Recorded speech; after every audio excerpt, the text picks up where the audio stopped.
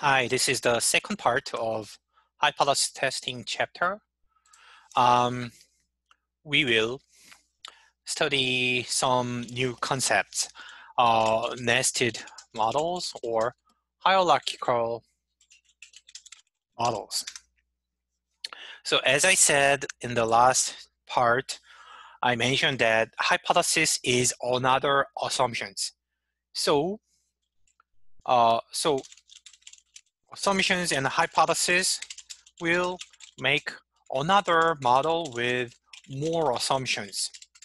So then you can compare unrestricted model is just has only original assumptions, and restricted model has original assumptions as well as hypothesis you want to test. So you don't know whether your hypothesis is correct or not. So you can consider two different models depending on your attitude toward the hypothesis. So if you believe the hypothesis is wrong, then you don't use that assumptions, and then we call that unrestricted model. If you think hypothesis is true, then you can include the assumption into the model, and then you have more assumptions, and it is called the restricted model. So it is a hierarchy. So unrestricted model nests the restricted model because it is more restrictive and it is milder. So there is a hierarchy between them. Usually we assume that classical linear regression model is nested to IV regression model because CRL is a special case of x equals to z and m equals to k, the number of instrument equals to the number of endogenous variables. So so in this case, in the IV regression model, just x and z may be different, but in the classical linear regression model, they should be the same. So in that sense, classical linear regression model is more restrictive. And if you relax that, it becomes IV regression model. So you may understand hypothesis testing is comparing these two models. This is another way to understand hypothesis testing. So two models, which is a restricted model, unrestricted. So I will think about a more general setup for this argument.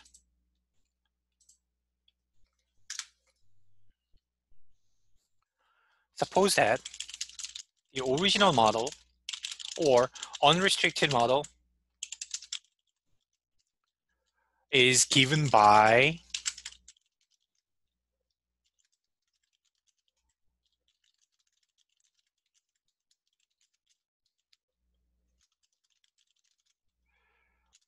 this equation. So it is exactly the M estimation principle, and we are going to we borrow the same idea from estimation, M estimation. So suppose that without the hypothesis, the original model satisfies this condition. The parameter value from the unrestricted model satisfies maximum of this criterion function.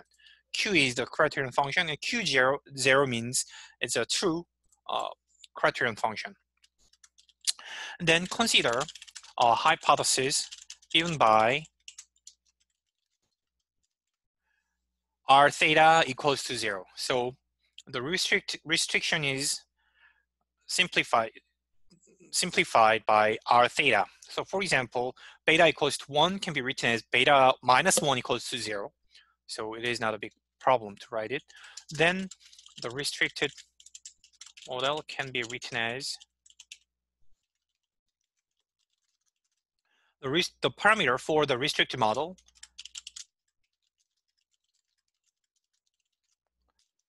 was the same, but subject to r theta equals to 0. So there is an additional restriction in the maximization problem, or the restriction may directly change. The restriction may directly change the criterion function. So it depends on how the restriction is imposed, and like you will see some examples to use this framework. This is a general framework. So let's think about variable selection. So the original model, unrestricted model U, unrestricted model looks like this.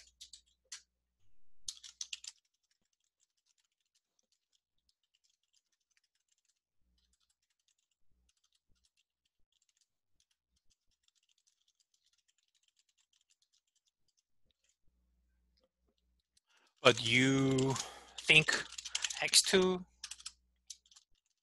may be irrelevant, which means or theta 2 equals to 0. So then restricted model becomes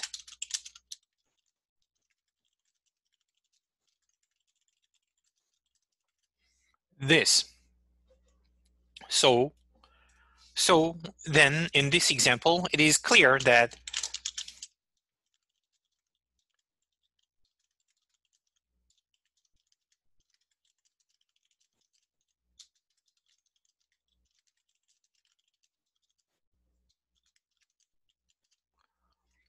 the sum of the expected mean squared errors is the criterion function, even though it has to be minimized.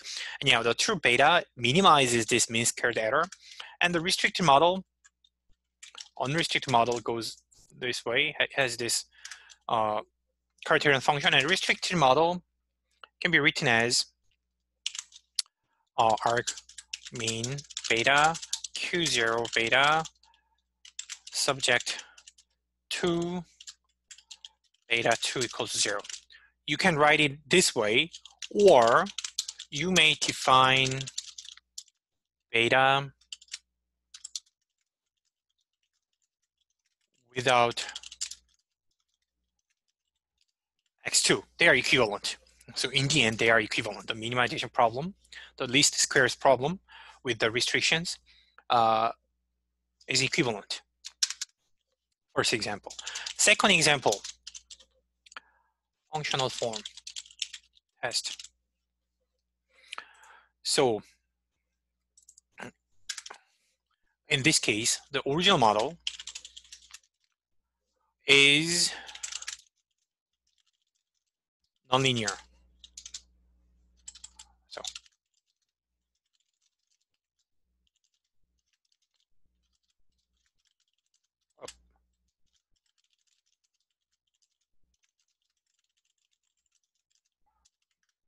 So you consider a general nonlinear, like higher order polynomial regression model, but you think it doesn't need, it's more linear. It's you may test 0 and beta 3 equals to 0. So if the quadratic and cubic terms go away, then the estimation will be much easier. So you want to test it. Then the model restricted model becomes the model that you see every day.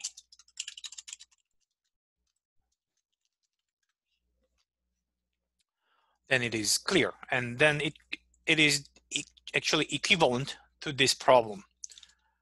I don't need to write much about. So then Q0 beta can be written as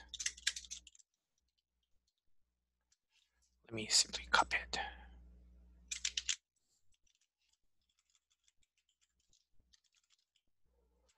So the unrestricted model should minimize this mean squared error, but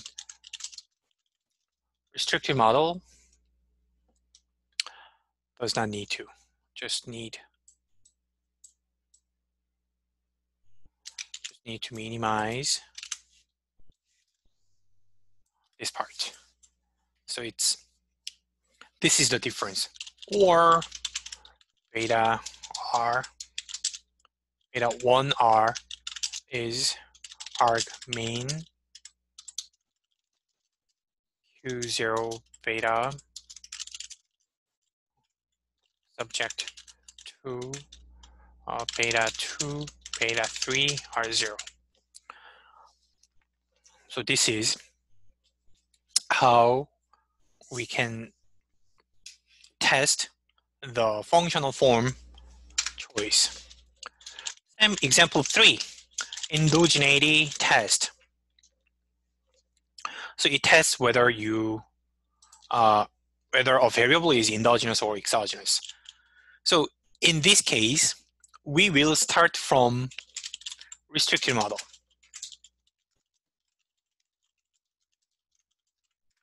So this is the restriction that we want to test. We would like to test whether X is exogenous or not. And unrestricted model may be non-zero, but there exists Z such that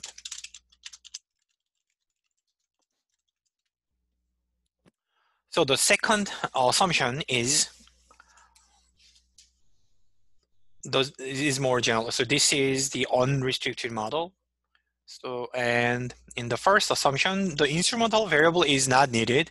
In that sense, it can be more milder, but we view the unrestricted model is milder in this case because it does not restrict X.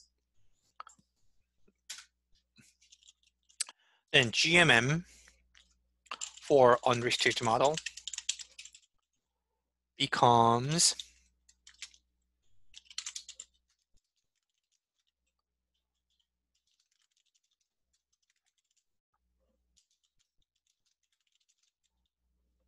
with the moment condition that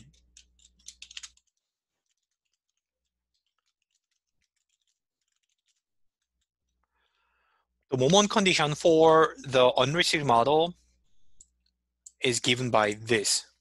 And in this case, the restricted model can be written as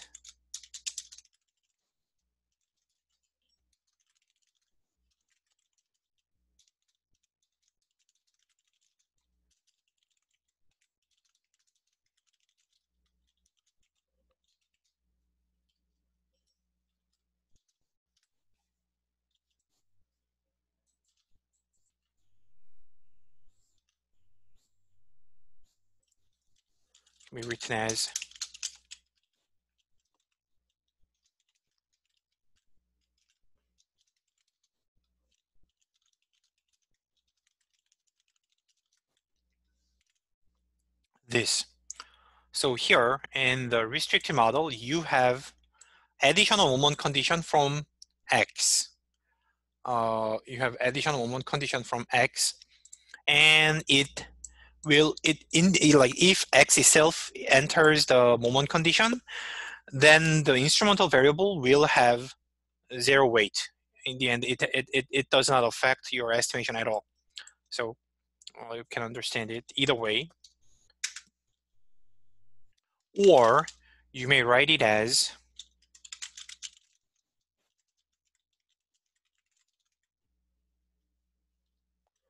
here, beta. So I had to write beta. The restricted model can be written as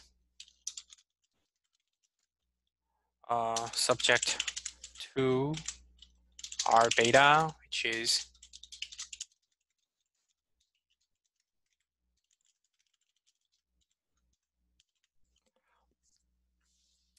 So you may minimize the original criterion function with additional restriction. So if you put this restriction, then automatically the instrument does not affect. The instrument is unnecessary, is redundant. So it'll be the same as your GMM IV regression model estimator. So, and example 4, over identification test. Model unrestricted. Suppose that there is, so y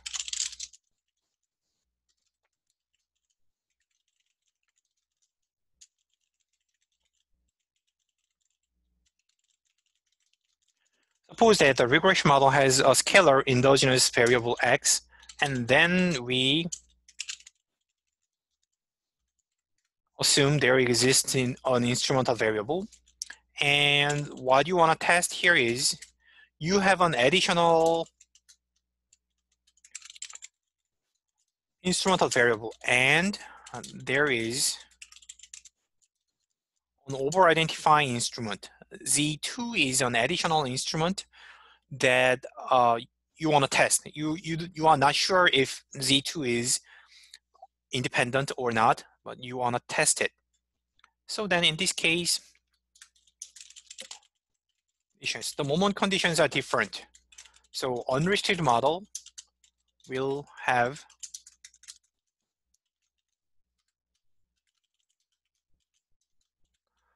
this, and restricted model has moment conditions. So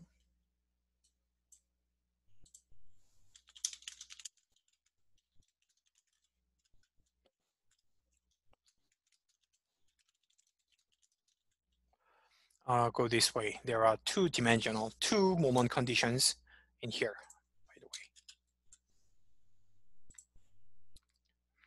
So, so most of the hypothesis testing problems can be understood in this way by comparing two different models, restricted model, unrestricted model. I believe you have learned the restricted regression models, restricted regression problem in econometrics 1 or undergraduate econometrics class. So the focus of this class will be on these two. So these are easy, and we will study more on endogeneity test and over-identification test. And that's what we are going to do. By the way, then,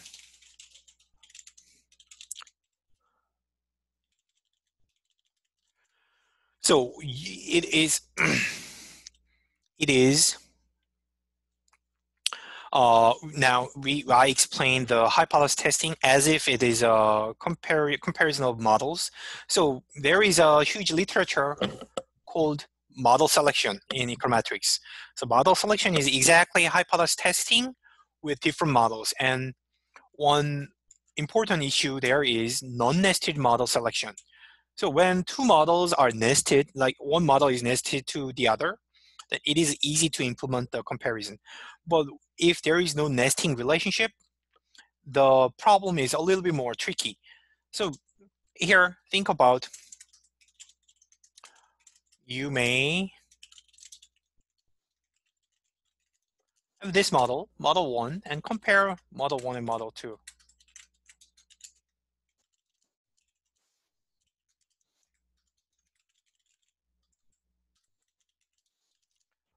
Which is better? There is no nesting relationship. None is more general than the other.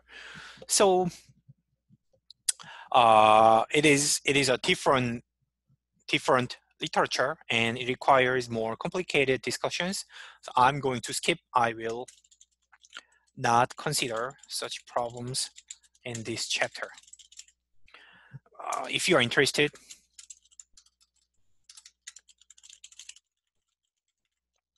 study model selection topics in econometrics. Like open some econometrics textbook and read model selection parts. Then another important concept to explain here is efficiency and robustness. So we considered the original assumptions and hypothesis. So unrestricted model has original assumptions and restricted model has original assumptions plus hypothesis.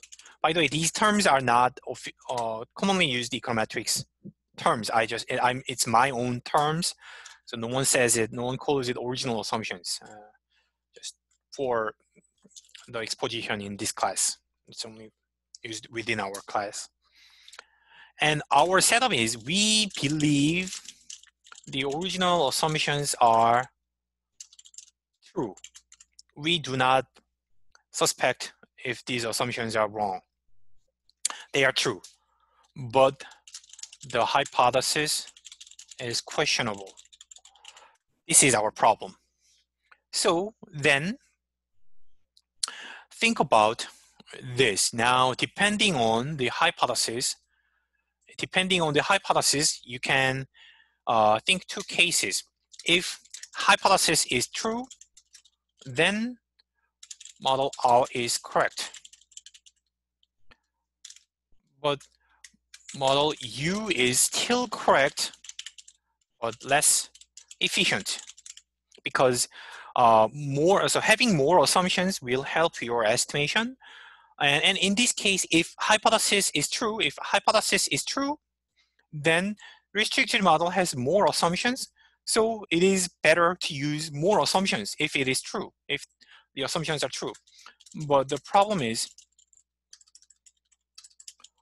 if the hypothesis was wrong, then model R is incorrect, is wrong.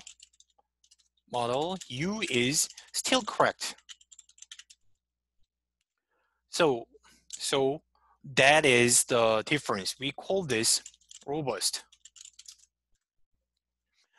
So in other words, model U is robust in the sense that it means that it's not affected by the potentially wrong assumption. So it survives even if the assumption is wrong, even if the hypothesis is wrong. We call that robust. But model R is efficient, provided that the hypothesis is correct. So it is more vulnerable. It's not robust, but it is more efficient because it utilizes more assumptions, more informations. So you may efficiency. You may be familiar with the term efficiency. It's just you can interpret this as the amount of information in your estimation. So if you have more, so statistically, efficiency is defined by the smaller standard error or smaller variance of the estimator. And intuitively, you can think it as information about the amount of the information. Like if you have more data, your estimator will have smaller variance, so it will be more efficient. And in other words, more data implies more amounts of the data, more information, so more efficiency. And more assumption also implies more information and more efficiency. They're same. And also in many empirical papers has section named robustness check. So in many empirical papers, robustness check is required or usually recommended and seriously considered, because when you have a model, you are using many assumptions.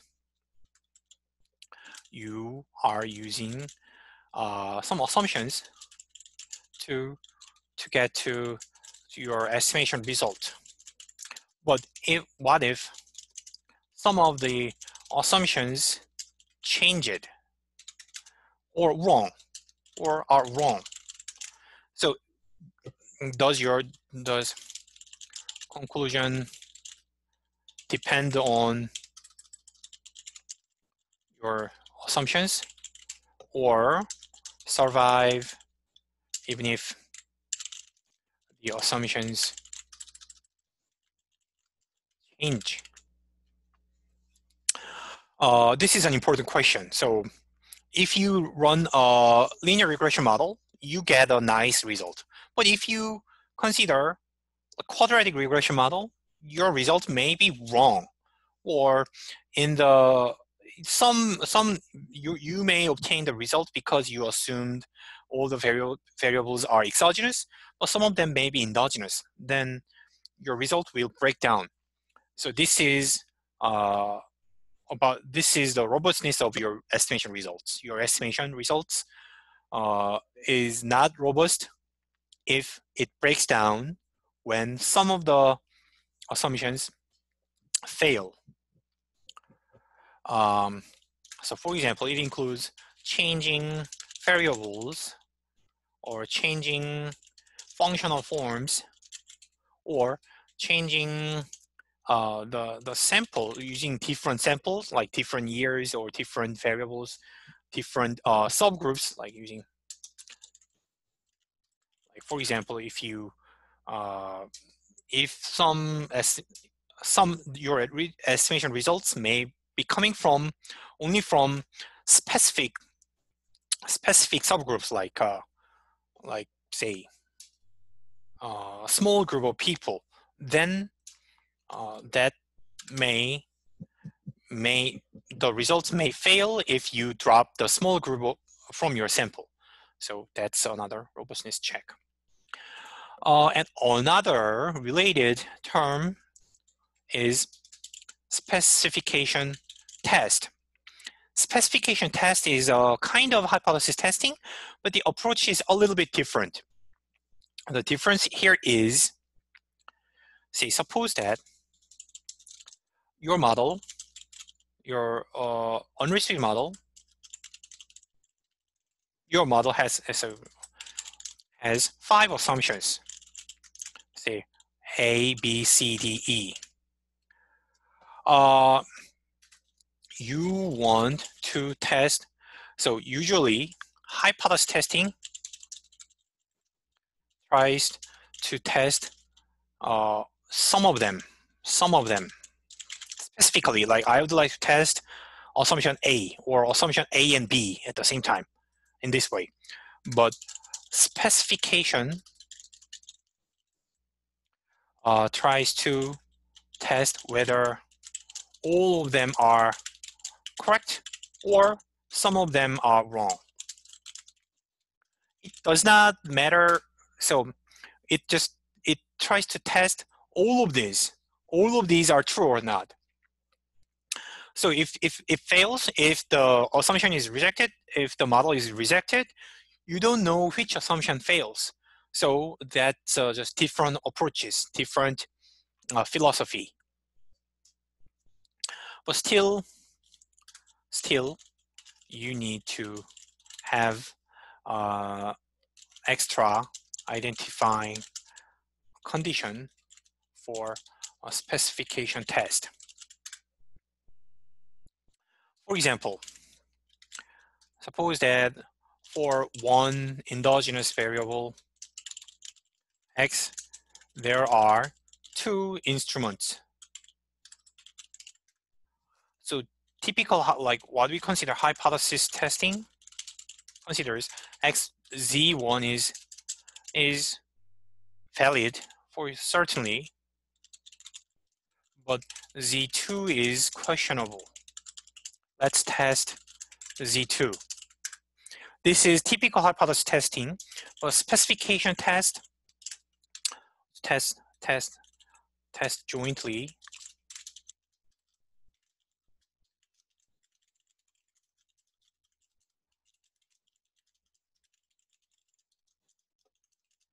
The procedures are actually the same, but in this example, the example is too simple. So the procedures are the same between this hypothesis testing only for Z2 or testing them jointly.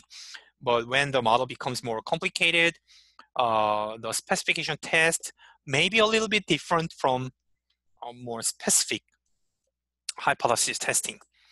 So in this course, we do not consider specification test and focus more on the specific hypothesis. This is it for now.